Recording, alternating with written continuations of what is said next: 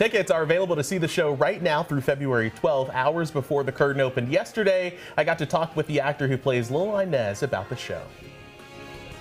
This story is all about embracing our differences and learning to be tolerant and just loving to one another. And I think that is still true today. We can take this message from the original version and we can just really bring it to 2023 and learn how to accept one another.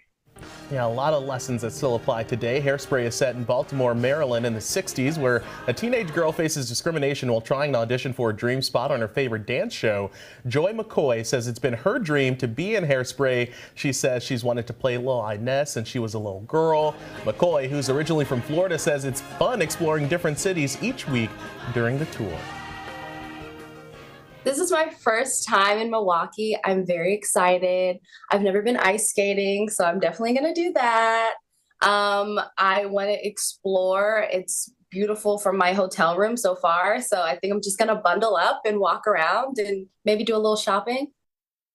I did tell her in that interview that she got the perfect week to be here because we got like 30, 40 degrees. It's like summertime here. So luckily she wasn't here last week when it was a lot colder. Right. But it's a really great show. We had the opportunity to see it last night and just a really great performance. Lots of great lessons. And I just love all the shows that come through the Marcus Center.